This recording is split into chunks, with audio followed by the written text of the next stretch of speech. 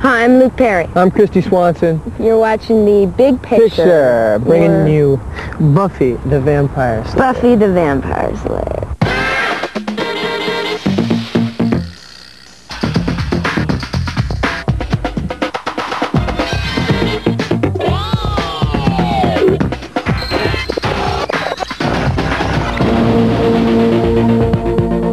This week on The Big Picture, Luke Perry sinks his teeth into the movies, Jennifer Jason Leigh and Bridget Fonda are single white females, and Annabella Sciorra is a shrink with a problem. Plus new movies from Michael J. Fox, Clint Eastwood and Brian De Palma, and a second-generation action star.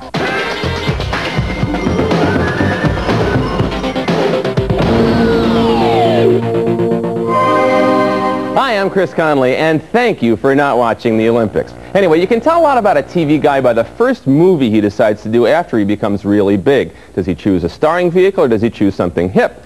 Lesson 1 in Luke Perry hits the theaters this week with Buffy the Vampire Slayer, in which Luke appears alongside such unlikely people as Donald Sutherland, Rutger Hauer, and Pee Wee Herman himself, Paul Reubens. Now this one actually stars Christy Swanson in the title role as a mall doll who discovers that she has what it takes to take the bite out of two 1,500-year-old vampires who've just settled into Southern California.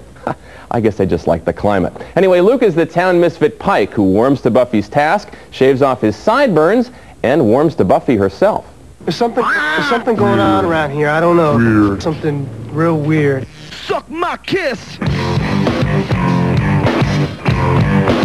Luke plays Pike. I'm Pike. I play Buffy. Let me get this straight. She meets this guy, Merrick. We train girls to be slayers. He tells her that she's the chosen one. I am so sure. Chosen in life to slay vampires. Bad, bad boys, come with me, come with me, yeah. I gotta get away from the vampires. So I get caught in a lot of situations I'm not prepared for, but old Buff is there to save the day. It's too unique, messing up your girlfriend, cause that's different. So, shake your boo thing. Hi. Hi. What are you doing here? What am I doing here? I'm saving your butt. Everybody's seen a lot of vampire movies. Been a lot of them made. What's different about ours is we take the funny angle on it. That is a bad guy. Can we go, please? Paul Reubens is hysterical in the movie. You ruined my new jacket. Kill him a lot. You know, you can't come up with anything too stupid or too strange. Paul will make it work. Admit it, Buffy. Aren't there times when you just feel less than fresh? As an actor, you try and stretch, and when you do other projects, you look for something a little different. This guy was 180 degrees from the guy I play on 90210. I'll buy that. I mean, the thing I liked about doing it was, you know, when you came to a point where we either do this seriously or you go for the laugh, I'll go for the joke every time. Stab him in the heart! Oh, vampires of the world, beware. Okay, you've probably noticed, by the way, that Luke Perry doesn't appear in the ads for this little movie. In fact, they've got the cheerleader with the steak in her hands. But they did rush this movie out to get it out during the summer when 90210 happens to be in hiatus. Well, in recent years, the movies have offered The Nanny from Hell in Hand That Rocks the Cradle, The Mistress from Hell in Fatal Attraction, and The Cop from Hell in Unlawful Entry. In mid-August, you get to meet The Roommate from Hell. Single white female stars Bridget Fonda as a young urban professional who's just a little less bright than she thinks she is. Now, when her engagement goes, she searches for a roommate and finds one in the shy presence of Jennifer Jason Leigh. But Leigh has a past, and it's not a pretty one. She starts to take on many of Fonda's personal characteristics, and before long, these two are arguing about a lot more than who left the dishes in the sink. Imagine the real world with weapons. Hi, are you Alliston Jones? I'm Hedra Carlson. Hedra. When can you move in? She takes in Hetty because Hetty seems to be even worse off than herself. And beautiful on you. And it makes her feel strong. Like, boy, I am more together than I thought I was because this person's really sort of floundering. And there's when the mutual use relationship begins. Where the hell have you been? Hetty, what are you doing in my room? She's borderline personality, goes into psychotic episodes. She's someone who doesn't feel whole unless she's fused with another person. And that person ends up being Allie. I've got a surprise for you. You've got to be kidding. I love myself like this. The dynamics are between the two women. I mean, my character is not in competition with Allie for the man. She's in competition with the man for Allie. Hey, sleepy guy. Allie? No, not Allie. Somebody mentioned to me about this is sort of like the yuppie nightmare, and all these films are about the new sort of, you've got your job and you've got your nice clothes and your car and everything, but something comes in and ruins it all anyway. She needs me. I read in one of the books that I was reading for research, there was a woman who said, you know, what can you do? You can beg, you can plead, you can do anything you can, but ultimately, if they don't want to love you, you have to kill them. Don't make me come get you! Look at me! And, you know, it makes perfect sense in that kind of warped logic. You know, someone who's really disturbed. I knew you weren't yourself when you did this thing. No, I was you. All right, scary stuff. You know, Jennifer Jason Leigh was going to star with Bridget Fonda in Singles, a movie we'll be telling you about towards the end of August, but she dropped out of that film to take the lead in Rush. Now they're getting a chance to work together. Well, speaking of TV stars going to movies, Michael J. Fox seems to have a pretty good idea about what works for him on the big screen these days, those fast, frantic comic roles. He's returning to the big screen for the first time since last summer's Doc Hollywood in a film that's tentatively entitled For Love or Money. Now, Fox in this one plays a hotel concierge. That's one of those guys whose job it is to get or do anything that guests want him to do. Kind of like Donahue, I suppose. Anyway, here's a big picture scouting report to tell you all about it. It's a love or money situation. He's taking the money. The more you don't want something, the more likely it is you'll get it. Background action. Action.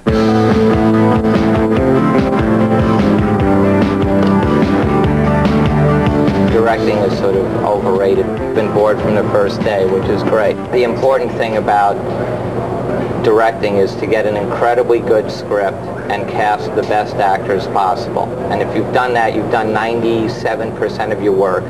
And then the other 3% is basically entertaining the cast and crew with antics. Oh! Can we shoot now? Is that remotely possible? Mention of this. Quiet, quiet, quiet. I'm so ready to throttle somebody. Get a poodle or something? I just don't think you can make a funny movie unless everybody's having fun. Whoops, whoops. I just know that people really like to laugh, you know? Oh, you don't concentrate too much on the message or whatever, because there'll always be 9 magazines that'll figure out later what you were trying to do. This is shot in the 90s, but feels like the 40s, actually. It's sort of has a little bit of a sort of screwball nature, but it has a deep, deep love story. Anyway, that's life on the set. And playing the female lead in For Love or Money as a mobster's moll is Gabrielle Anwar, whom you might have caught in Wild Hearts Can't Be Broken. But you probably didn't. Anyway, when we come back, we've got Sean Connery and Annabella Sciorra. But first, also coming out this week is Bebe's Kids, the animated version of some characters created by one of the great lost comic talents of our day, the late Robin Harris. So I goes to pick her up the next day. She got 3 more kids with her. What's this?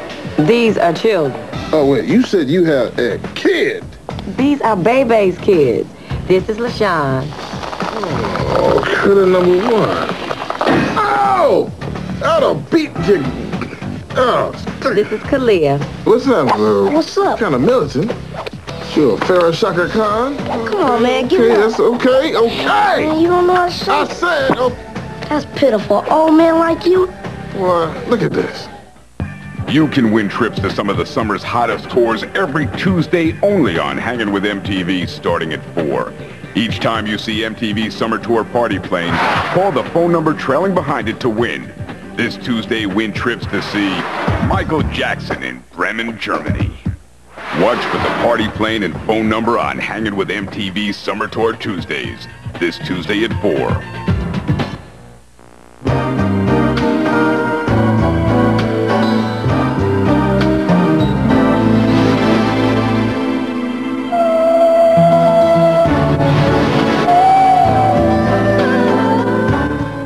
From Touchstone Pictures, he was a powerful crime lord who took no prisoners.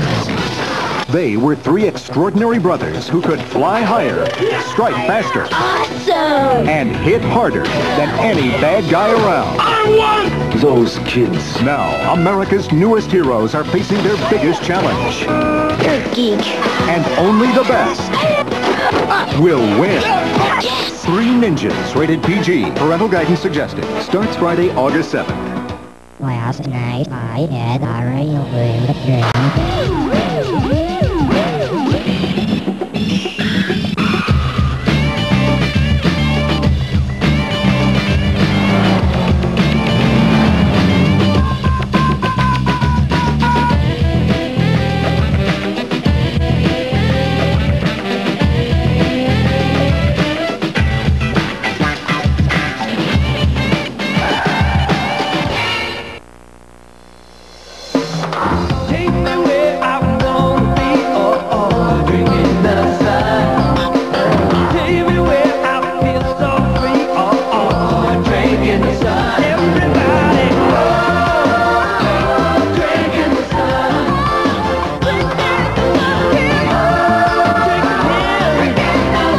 Sunkist Summer Blast Sweepstakes. Win a Baja Powerboat, a Yamaha Superjet, or 1,000 other prizes. See store displays for details. And yet there's still only one place dedicated to giving it your way. And is the #1 maker of chicken sandwiches. We're the one, not one, but two. We're the one made just for you. Great taste and chicken on a bun. We're the one. We're the one to give you more. You're the one we're cooking for. Best-selling chicken on a bun. We're the one. Your way right away. At Burger King now. Did you hear about Color Quick from Q-Tex? It's really great.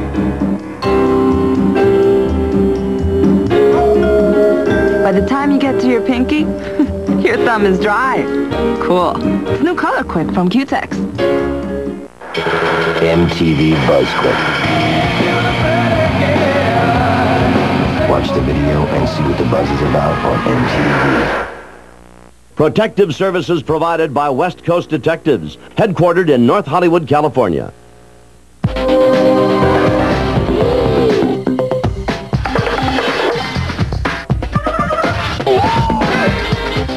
Thank God you're back. You know, every year the American Cinematheque Moving Picture Ball honors someone with a long and distinguished history in the movies. Last year, for example, it was Martin Scorsese. This year, the honoree was Sean Connery, and all of his buddies managed to turn out. Now, you got to ask yourself, what is it about Connery that makes him so appealing to movie fans of every generation? His work in The Untouchables, in The Hunt for Red October, or is it just bondage? Who are you? Bond. James Bond. Sex, manhood, beauty, Charisma. I love it. It took a whole kind of generation along, and it's turned out almost 3 decades. It's now 1992. I did the first one in 1962. That's 30 years ago. And it had a certain kind of momentum because the timing was very important. It came out at the time when people were sort of fed up with the kind of kitchen sink and that sort of drama. My name is Pussy Galore. I must be dreaming. I think everybody, men, women, children can relate to his incredible presence. He's just got this overwhelming, manhood. He's a real man. I can't say for sure what it is, but I know that when I told my grandmother, my mother, and my 15-year-old sister that I was starring in a picture with Sean Connery, all of them fell down and fainted. So I think he's probably got the broadest base of female admirers in the world.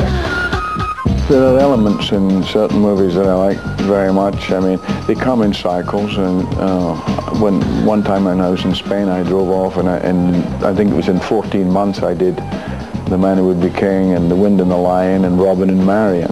If you're in trouble, I can save you. There's nothing to be saved from. I don't want you, Robin. But you've got me. I like the way you look. It's more than I can save for you. We never were indoors. It was all on location. And then I think it suddenly got things like the Indiana Jones and the Red October, and they just come in cycles.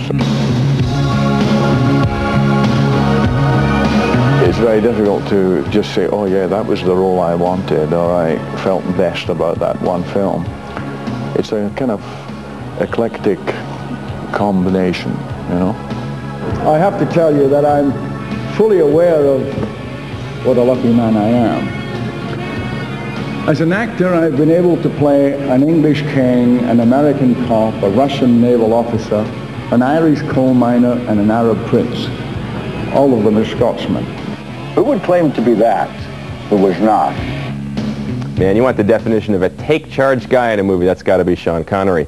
On the other hand, you see Annabelle Sciorra in a picture and you just start worrying about her right away, don't you? Well, she's in trouble again, actually. Whispers in the Dark stars Sciorra as a psychiatrist who's looking for love outside the office. And for a while, it looks like she's found it with hunky Jamie Sheridan. Then she starts seeing him with some of her wackier patients, and not even the cop, played by Anthony LaPaglia, can help her out. Are you nervous yet? You will be. It seems to me that it's a bit realer than most psychological thrillers, and that characters are more complicated and a little bit more honest than some of the psychological thrillers that I've seen recently, where I think the characters are a bit more one-dimensional. This is Doug McDowell. Right. Dr. Hecker was Eve's psychiatrist, though. Doug here dated Eve several times. Maybe you heard about him in one of your sessions. Well, unless Billy O's got any more questions for you, you can go. No, fine. Thank you. Okay, thanks. Nice meeting you.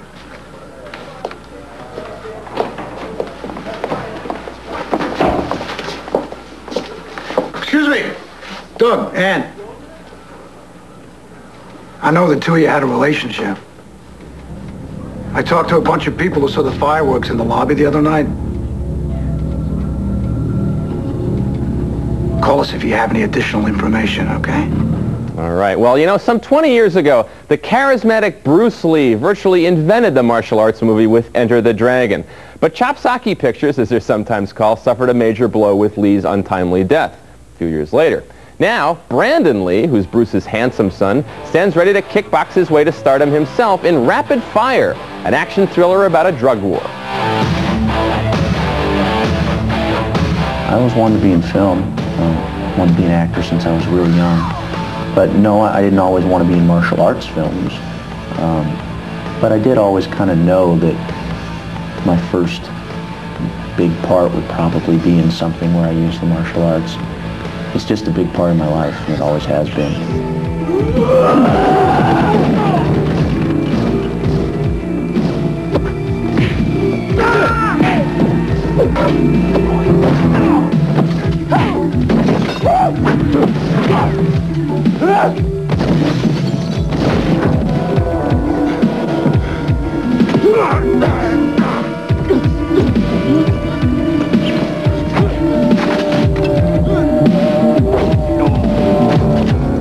You might be wondering why they make so many of these movies. Well, they cost virtually nothing to make. You can play them all over the world in any country, and so they wind up making money. Well, we'll be back with Meryl Streep, Miranda Richardson, and Brian De Palma. But first, you know, every few years, Clint Eastwood does another Western. Of course, that doesn't mean you have to watch it, but Unforgiven does star Morgan Freeman and Gene Hackman, so we figure that's a good thing, in the story of a troubled sheriff whom Eastwood compares to Daryl Gates. I've killed women and children. Killed just about everything that walks or crawled at one time or another. And I'm here to kill you, Little Bill. For what you did to Ned. How to hang with MTV. First, plug in your set, then spool in your handy coaxial cable. Now you're ready to go. At 4, it's live performances from your favorite bands, plus first look videos, cool people, cool places, and really stupid stuff. It's all live, and it's all on Hanging with MTV, the feel-good show of the year, tomorrow. New music from the brothers Mac, Chris Cross. We got more fun and games with Clint Eastwood, and enough videos to choke a bear. Monday at 4. 1, 2, 3, 4, hit it! 1, 2, 1, 2. Yeah, boy!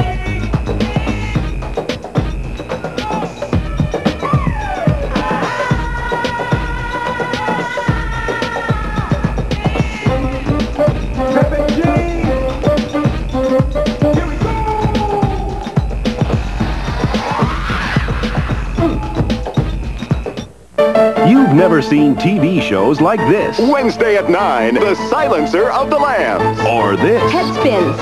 Very good. Because this isn't TV, it's hell. Our parents are trapped in television. We're cartoons. And they're having a devil of a time getting out. That'll save her. Not good. Stay tuned. Where have you been? Rated PG. Starts Friday, August 14th at a theater near you. Surprise someone special with flowers from Perry's Florist. Call 1-800-ARRANGE, and Perry's will arrange it for you. Visit Perry's huge showroom and atrium with dozens of unique gift ideas, colorful balloons, Cut flowers, and elegant arrangement. and Perry's gorgeous selection of fresh roses. Call 1-800-ARRANGE and charge it. It's as easy as FTD. Perry's delivers across town or across the country. Have someone special in mind? Call 1-800-ARRANGE. You arrange the occasion. Let Perry's arrange the flowers. P.C. Richard & Son is New York's largest Mitsubishi dealer. Unbeatable lifetime low price guarantee. Next day delivery, 7 days a week, including Sundays. Reliability, we service what we sell. Over 82 years of honesty in sales and service. 90 days, no interest for the P.C. Richard credit card. Apply today. Find out why smart shoppers say, I'd rather buy my Mitsubishi at P.C. Richard, the TV video giant.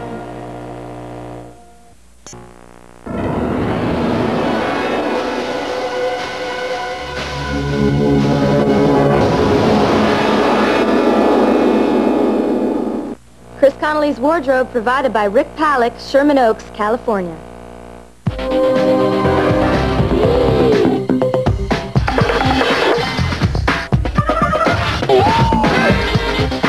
Welcome back. You know, it ought to be the motto of this town. Victory has 1,000 fathers and defeat is an orphan, which is why it's so classy of director Brian De Palma to be taking the blame for the failure of Bonfire of the Vanities. Real classy move. But later this month, he'll try to revive his career with exactly the kind of movie that first made him famous. The violent thriller that has a bit of a wink to it. Now, Raising Cain stars John Lithgow, who was the villain in one of De Palma's all-time best, Blowout, as a house husband who's got some very distinctive ways of taking care of his baby daughter. Along for the ride are his distressed spouse, played by Lolita Davidovich, and her lover, who's played by Stephen Bauer. Remember, it's supposed to be campy.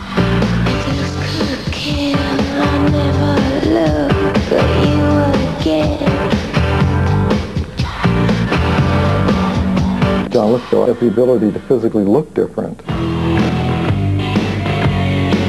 That's quite an extraordinary ability in movies which so much depend on a kind of John Wayne kind of persona. That's the Duke. These guys can play anything. Look, Carter, why don't you just go home? I'll handle the babysitter. I guess you're right. I don't feel very well. I'll take care of everything. I'll just be you for a while, huh? He'd written a multiple personality character at the heart of a psychological suspense thriller, and that I was the only one to play the part. I saw Cain. He was going to do something bad, something I'd be blamed for. I told him it was bad. Then I woke up Margot and I told her. She got real mad. She told me to go to sleep. Then I woke up here. All right, you know, next up for Davidovich, she's starring with Steve Martin and Deborah Winger in a film called Leap of Faith, which comes out around Christmas time. Interesting, you know, since making Bonfire of the Vanities, De Palma himself has gotten married to producer Gail Ann Hurd, and they've had a baby daughter themselves as well, who happens to be named Lolita. Well, this one won't set any box office records, but Enchanted April just might be worth a look if you're up for kind of a quiet comedy.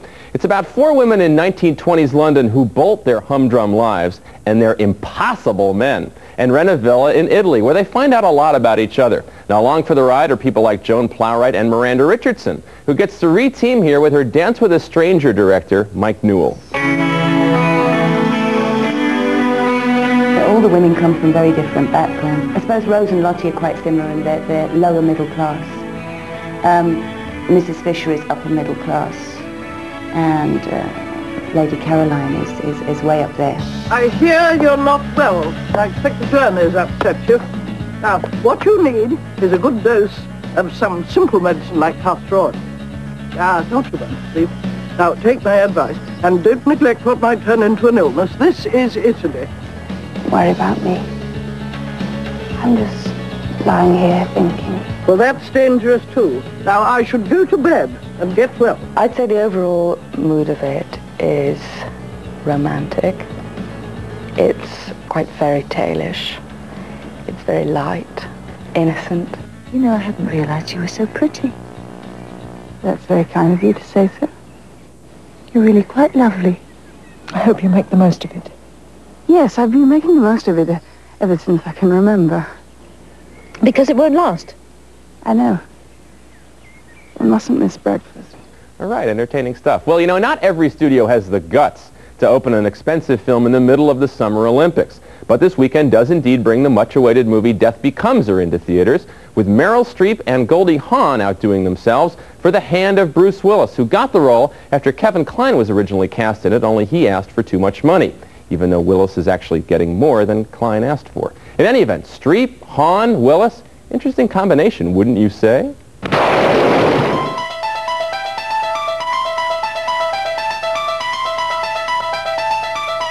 I rarely get a chance to act an out-and-out villain, you know, unmitigated by any sort of finer feelings of which human beings are capable.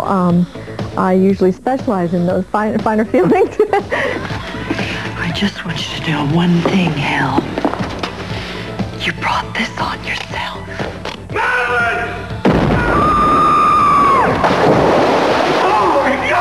Well, I did hold back. I mean, I did dial down a lot of that, you know, smart-ass stuff that I generally do. You know, just a different way of processing the information. Are you gonna sit there? What? I'm not gonna be your cup of tea by myself, Madeline. Here, sit down. I'm happy to help. I had to hit marks. Did you ever notice? It was a lot about precision, for sure. And Meryl's the one who had, you know, amazing things to do. She had all kinds of obstacles, acting backwards. You pushed me down the stairs. I knew he was funny, but I wasn't ready for how willing he was to be a patsy in this and to just be whipped around by the girls. It was a very collaborative process. Working with, you know, with people who are at the top of their game really, I think elevates the stakes for everybody. We're sort of old friends and buddies, and so we really got into this thing, especially in the shovel fight, where she was really quite the wimp. No! Oh, damn! This is pointless. Wait a minute. This is ridiculous. We can't even hurt each other. We can't even inflict pain. Pain? I'll tell you about pain. Nothing's held back in this. I don't know if you noticed. So I really worked it all out. I was so nice at home because I had nothing left over, you know, no hostility or anything. You're a walking lie, and I can see right through you. I don't think this is a miracle at all. Oh, can you please try and keep up? All right, you know, next up for Willis, he's already shooting it, in fact, a film called Three Rivers, set in Pittsburgh, in which he plays like a tugboat captain cop guy opposite Sarah Jessica Parker. We'll catch that soon, I'm sure. Well, that does it for us this week. Next week, a Big Picture special edition encore presentation all about Tom Hanks. We're going to recharge our batteries throughout August and check you out towards the end of the month when we've got Singles, Honeymoon in Vegas with Nick Cage, the Twin Peaks movie. Lots of fun stuff. So catch us then. Until then, this is Chris Conley saying so long for now, and we leave you with Keep It Coming from CNC Music Factory from Buffy the Vampire. Up next, the MTV Superstar Block Party, only on MTV.